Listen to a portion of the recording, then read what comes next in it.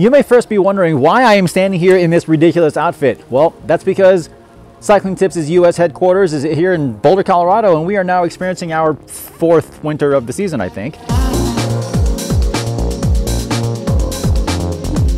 Anyway, I am here to talk to you about SRAM's new Rival AXS group, which is just being launched today. If you remember, if you're a regular reader of Cycling Tips, you may remember that back in February, I wrote a speculative article on what Rival AXS might look like. And as it turns out, I was pretty much dead on.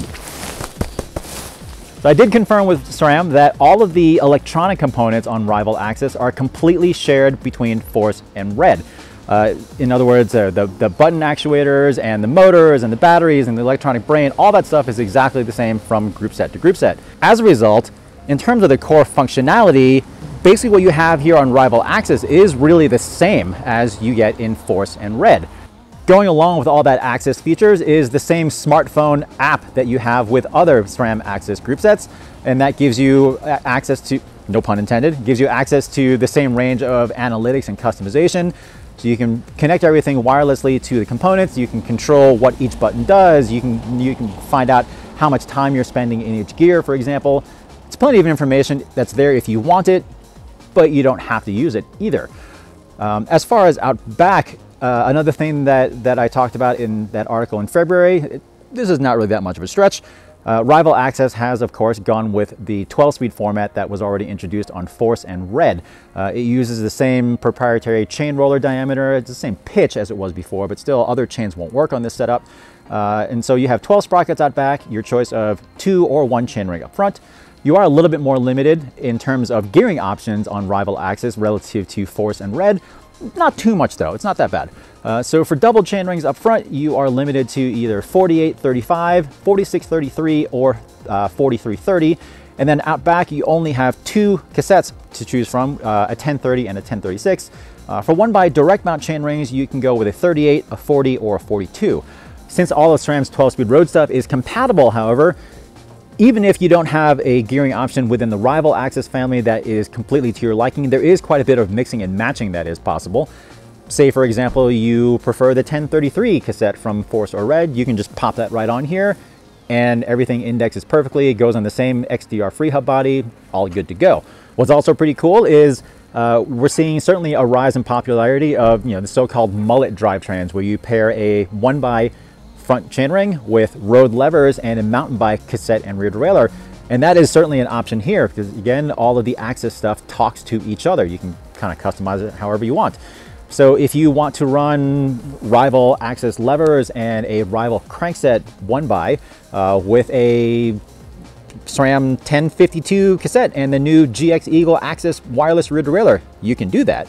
It all works together. You can even program the buttons if you wanted to work with the RockShox Reverb AXS dropper seat post. So all that stuff is cross-compatible in that same AXS family, so it's all pretty nicely compatible.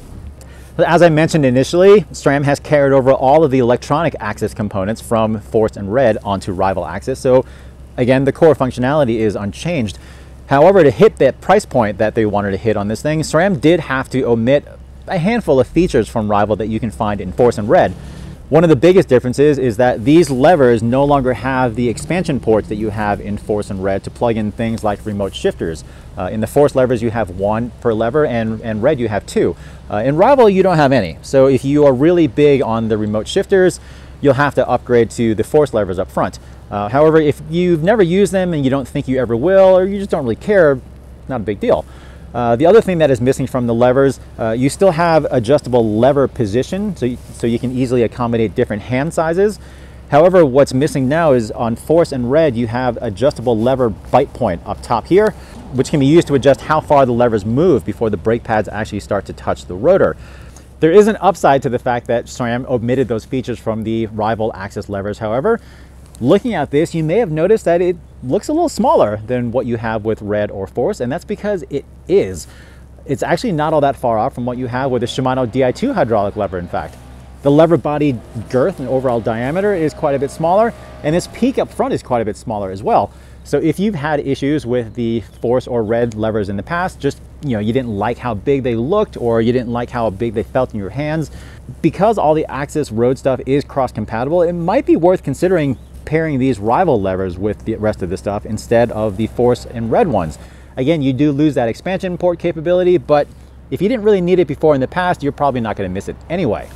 I also mentioned just a minute ago that there is a power meter option included with Rival AXS, and it does cost very little, comparatively speaking, at about $250 US for the upgrade. There are some differences in the power meter itself, however, compared to what you had had before with other AXS Road group sets, whereas those are chainring spider based, so you have dual-sided capability. This one is built into the spindle, so you really only are measuring the left side and then doubling that figure for the total for your total estimated power output. Is it as accurate as what you get with a proper dual-sided setup? Well, no, but again, it is quite inexpensive. You do have the upside that this power meter is not built into the chainring, so when you do wear out a chainring, you can just replace the chainring and not replace the whole power meter that's built into the whole thing. I do like that it uses relatively standard AAA sized lithium batteries instead of a proprietary rechargeable setup. Rechargeable batteries do have a limited life cycle, and so over time they do lose a little bit of their runtime. With this one, you do have batteries that you do have to replace every now and then. I mean, SRAM says that they'll run for, on average, about a year for the average user, but the fact that they're not a built-in rechargeable setup shouldn't really be a big deal. And truth be told, if you did want to go out and find a AAA rechargeable lithium setup, you could probably do that if you wanted to. The one thing to note is that SRAM does not recommend using AAA alkaline batteries that you'd find in a gas station or a grocery store or whatever. Those apparently won't provide enough juice, and it might work, but you'll also get a low battery warning. So that's apparently not advised. So keep that in mind as well. As far as the brakes go, the hydraulic ratios, like in the levers and the brake caliper, that is completely unchanged. So the power and the modulation, the lever feel, again, that's all shared between Rival AXS and now Force and Red. So as far as the performance goes, that's really not changed at all. You do have the less expensive Paceline rotors, which are heavier than what you have in the upper end stuff. But again, because it's all mix and match, you can kind of run with whatever you want. There is a little bit of a convenience factor that's worth noting, whereas on SRAM's nicer stuff, you do have what they call the bleeding edge bleed port. It's basically a quick release fitting for the bleed syringe. With the Rival AXS setup, it's more of a traditional bleed plug where you have to unscrew the thing and then screw in the syringe tip and kind of go about your business that way. So it's not quite as convenient to do, but again, it is a fair bit cheaper. You don't really have to bleed brakes that often anyway. It's not really that big of a deal. Last thing that might be worth mentioning, this stuff does look really good, especially given the fact that it is, supposedly SRAM's entry level into the Road AXS wireless electronic family. I mean, the polished and black anodized finish is really nice. It looks quite premium. I would say, honestly, in a lot of ways, it actually looks better than Force. I personally like how the spider is integrated into the crank arm on the 2x cranksets. And overall, I think SRAM did a really good job of just making it look expensive. It doesn't look like a cheap setup, so kudos to SRAM there. And certainly as compared to first generation Force AXS, this stuff looks great. At this point, what you're really wondering about, however, is how well this stuff actually works. As I mentioned earlier, all the electronic components are completely shared between the 3 Road AXS group sets. So it really shouldn't come as any surprise that when you're riding this stuff, there really is no difference. I mean, when I say that it feels exactly the same, if you were to close your eyes when you were riding your bike, which I don't really recommend, your fingers would have absolutely no way to tell the difference between the Rival AXS stuff versus Force or Red. The shift performance is exactly the same. In some ways, actually, I would almost argue that it's better. SRAM didn't really have an explanation for this when I asked them about it, but I noticed this, and actually Matt Phillips at Bicycling Magazine, he independently noticed this as well, but we both felt that the rear shifts on Rival AXS are actually faster by just a tiny little bit than Force, and certainly faster than Red with that machined cassette. I mean, some of that difference might be due to the fact that you have, stamped steel sprockets out back instead of the machined setup. Those cassettes historically have generally run a little bit quieter as well, and that's the case here. But it does seem to shift a little bit faster, which I would have thought indicated something different in the motor, but supposedly that's not the case. Either way, the shifts are really fast, they're really precise. SRAM, I think, still has a leg up on Shimano in terms of shift logic as far as how the levers operate. It's super intuitive to use. In stock format, you tap that button to go to a harder gear, tap that one to go to an easier gear out back, push both the buttons at the same time to shift up front, push both buttons again to shift up front in the other direction. It's really, really intuitive. if you've never used an electronic setup before, there's almost no learning curve. And yes, as I mentioned before, Rival AXS on the scale is heavier by a fair bit than Force or Red. But most of the bigger chunks of weight are down low, kind of down at the crankset and the cassette, the rear derailleur, that sort of thing. So you don't really notice it as much as if you had the weight up front, like kind of what I call the swing weight. I mean, the weight in the levers, that increase is pretty marginal. So there's not really any noticeable weight up front here. So it doesn't really feel like you're hauling up a whole bunch of weight with you.